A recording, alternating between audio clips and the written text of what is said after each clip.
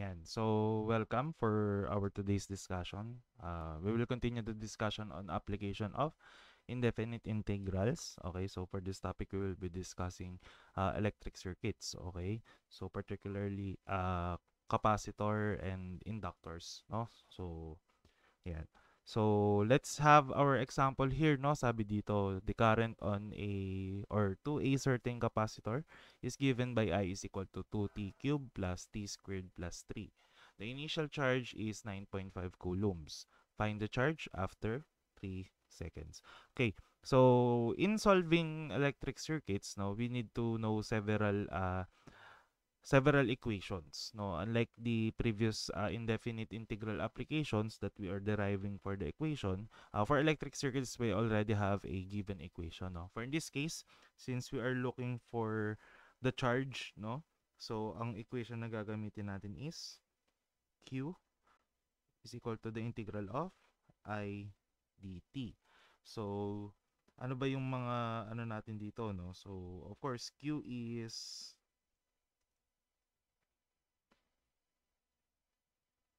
the charge, no? Yan, Q is the charge. Then, of course, I is current. Okay, so, additional, no, what I do in solving electric circuits is I draw the schematic diagram para mas, ano, no, mas may idea ako ano yung nagaganap. No, so, since we have here a current source, no, current source yung, ano natin, no, yung connection natin, current to a certain capacitor is given by, no? Ayan. So, pwede ko siya i-connect, no? Let's say, sa isang current source.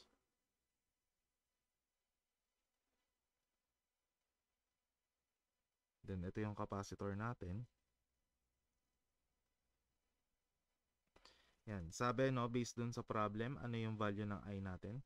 We have 2t cubed plus t squared plus 3. So, I is equal to 2t cubed plus t squared plus 3. No? So, ito siya. Then, yung charge naman daw natin, no? Sabi, the initial charge is 9.5 coulomb. So, Q is equal to 9.5 at what time? No, since yung problem natin is time dependent, no, as you can see naman doon sa integral natin, no, I dt. So time is 0, of course. That is because initial yung condition natin. So pinapahanap sa atin is charge at time. Yung given natin, we have 3 seconds. No? So time is equal to 3 seconds. Ayan.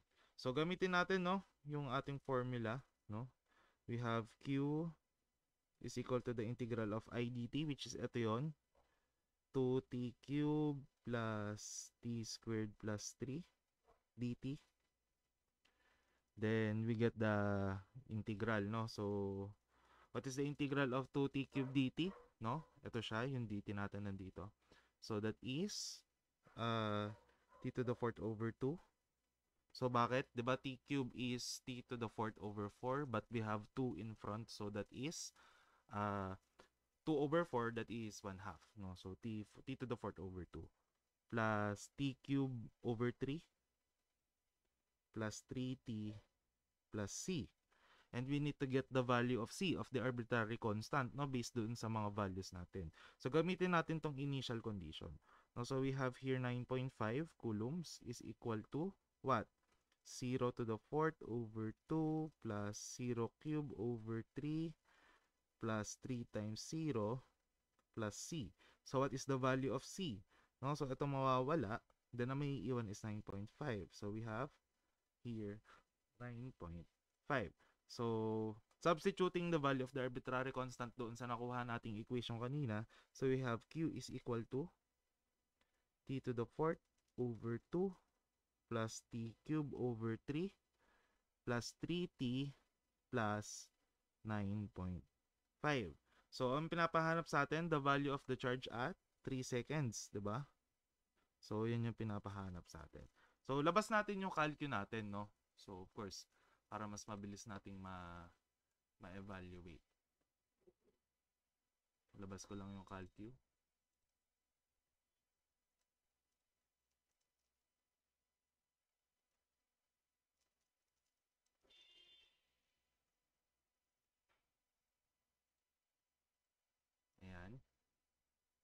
So, solve natin, no? Using our calculator. Usog ko lang yung, ano. Ayan. So, sabi dito, no? So, yung t gagawin ko lang x to the fourth, no? Over 2 plus x cubed over 3 plus 3t, di ba? Plus 9.5. Tapos, ano nga daw yung value ng charge natin? Ay, yung time natin doon sa hinahanap na charge, 3 seconds. No? So, we have 68. No? 68. We have here 68 coulombs. No? So, ito yung sagot natin. So, ayan. So, this is the charge of the capacitor, no? At time, 3 seconds. Ayan. So, I hope you guys, naintindihan. Ayan. So, sana naintindihan natin, no? Ayan. So, ito yung solution, no? Ganyan lang siya. No? That's how you solve electric circuits, no? In integral calculus. Okay, so let's proceed with example number 2, of course, no? So, sabi dito, okay, a 2.5 farad capacitor with initial voltage of 3.25 volts is charged with a current source I is equal to T times the square root of T squared plus 6.83 amperes. Find the voltage across the capacitor after 1.5 seconds. So, may gagamitin din tayong formula for this. Okay, so, since voltage yung hinahanap, okay, we have another formula for this. We have 1 over C times the integral of I dt. So, ito yung formula na gagamitin natin. No? So, ano ba yung mga letters na nandito natin? No? So, V is voltage, of course. No? C is capacitance. Of course, I is current.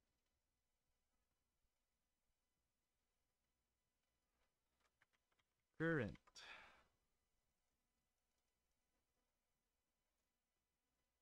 Ayan. So, ito yung tatlong ano natin, no? Mga letters na ginagamit. Of course, T is time, no? Kalimutan ko din siya kanina, isama kanina. Ayan, pero T is time. No? So, i-ano din natin, no? I-drawing din natin para mas ma-visualize natin ng ayos yung ating problem. Again, this is connected to a current source.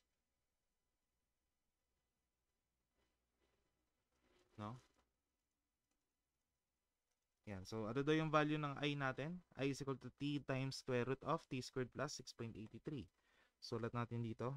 So, I is equal to T times the square root of T squared plus 6.83.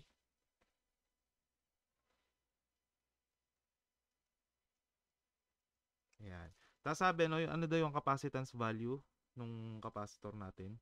So, that is 2.5 farad. So, magiging 2.5 to. Then sabi, no, ano yung condition natin? With initial voltage of 3.25 volts. So, V is equal to 3.25 at time 0. So, basta initial, nakita nyo na initial, matic 0 yun, no? So, ano daw yung voltage, no? At time, ito yung pinapahanap, at time what?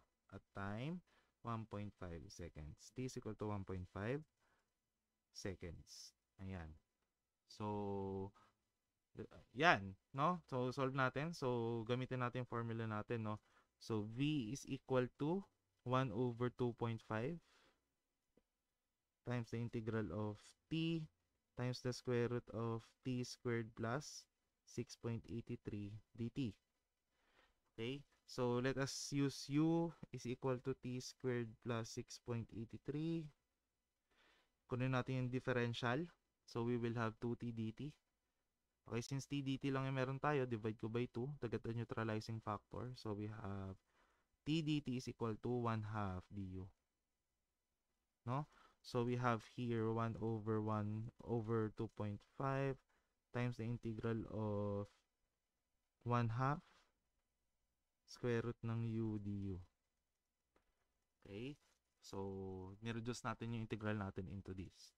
Okay, next. So, kunin na natin, pwede na natin kunin yung integral na to, no? So, we have 1 over 2.5 times 1/2 times what is the integral of square root of u du. Actually, meron tong parang shortcut na sagot, no? Yung basta integral of square root of u du.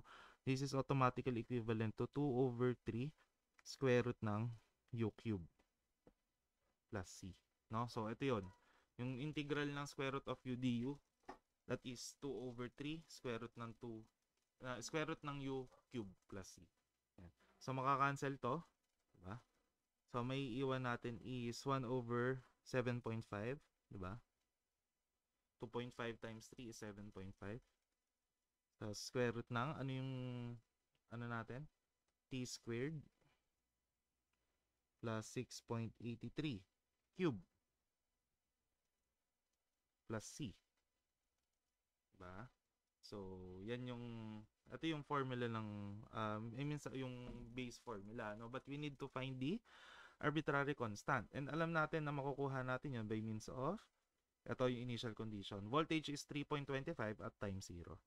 So, this is 3.25 is equal to 1/7.5 times square root ng 6.83 cube. Bakit siya naging 6.83 cube na lang? Remember that time is equal to 0. Okay? Then plus c. Okay? So, okay, let's proceed. What's the value of c? No? So, pwede natin i-calculate na yan. Labas ko lang yung calculate natin. Usog ko lang.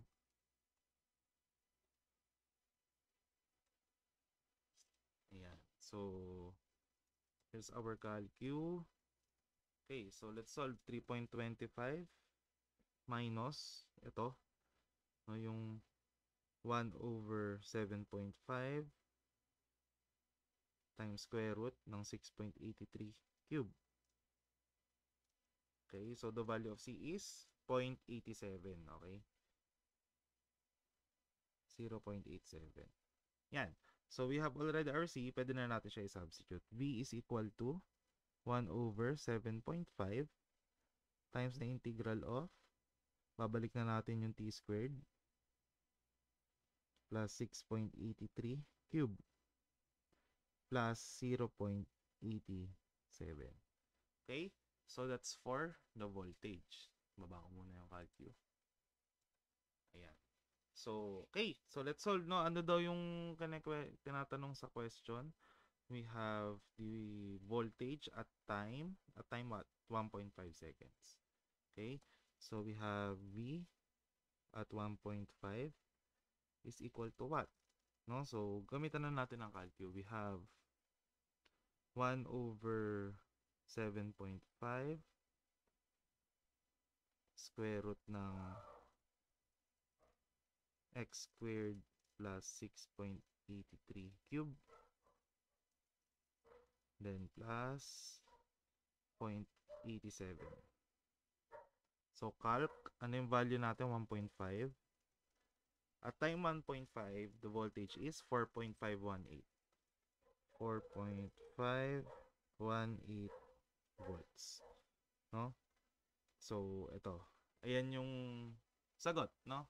At V is equal to 4.518. Ayan.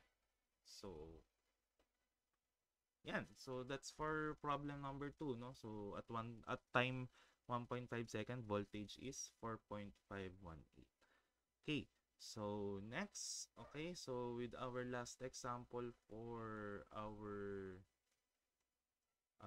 circuits problem. Okay, so sabi dito, no, the voltage across a 13.25 Henry inductor is square root of 3t plus 25.4 volts. If find the current if the inductor at 4.5 seconds if initial current is 6.15 amperes. Okay, so for the inductor, of course, we have another set of formula to use, no, for the inductor. So, for the current, inductor current, so I is equal to 1/L times the integral of v dt naman. No, kung kanina I dt, ngayon of course dito v dt. No, so, ano yung ano natin dito? Of course, I is current. I is current. L is what? Inductance. in Henrys, no? In Henry. Then, V is volts, no? Of course, T is time. Ayan. So, let's draw, no? So, para medyo mas ma-appreciate natin naman. So, current source, voltage source.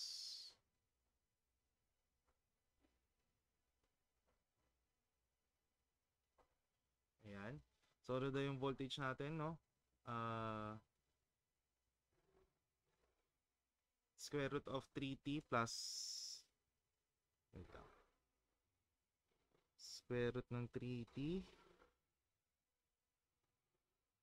plus 25.4.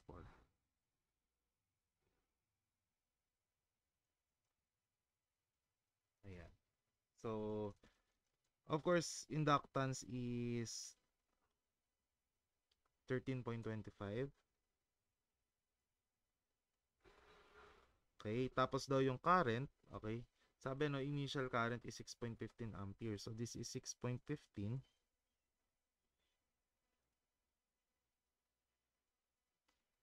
Just to be sure. Ayan. So 6.15 at time 0. Of course, this is the initial current. So ano yung pinapahanap sa atin? 4.5 seconds. Current at 4.5 seconds. At t is equal to 4.5. 4.75 rather. Am I right? Yes, 4.75. Ayan. So, let's solve, no? So, we have here I is equal to 1 over 13.25. Okay. Times the integral of to 3t plus 25.4 dt. Diba? So, u is equal to what? 3t plus 25.4.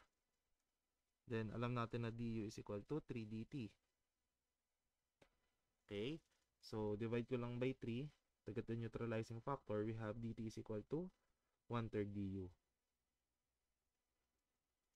No, so, this is 1 over 13.25 times the integral of 1 over 3 square root of u du.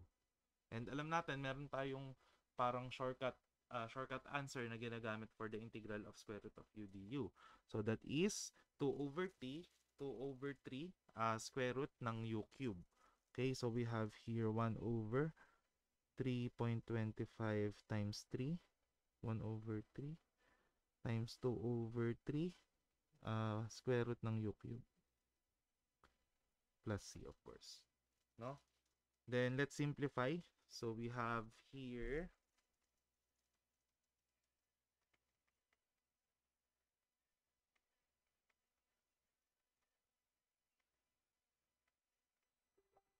we have here 477 over 4.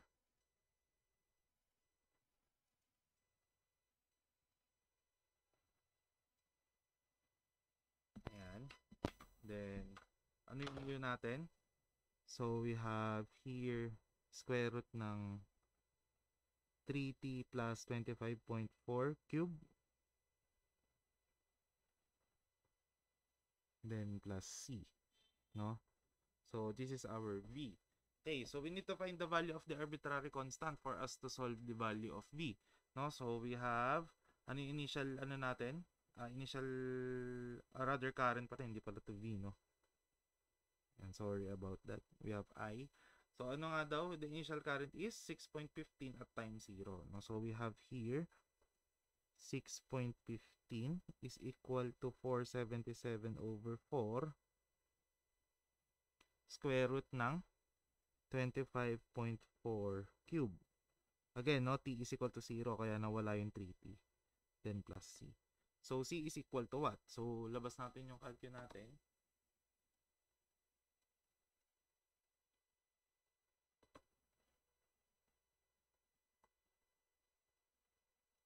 So, we have 6.15 minus 477 over 4 square root ng 25.4 cube. So we have C is equal to what?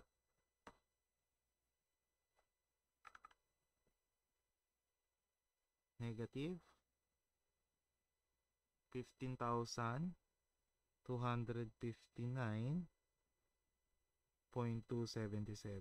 Ayan. So, let's double check, no? So, 200 to 6.15 minus 477 over 4.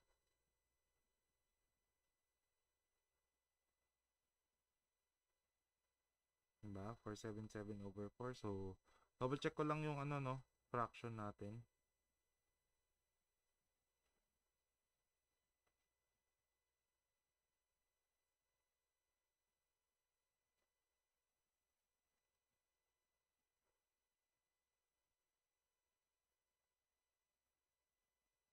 Ayun. So, may error tayo dito, no?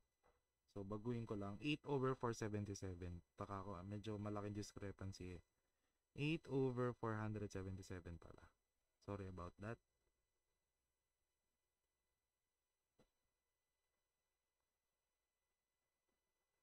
Ayan. So, of course, this will change, no? Ayan. Store ko na lang. Store A. Ayan. So, we need to find the value of C. Again, now going back, we need to find the value of C. So, we have here 6.15 minus yung 8 over 477 natin times the square root ng 25.4 cube. Okay, ayan. So, we have C is equal to 4.003.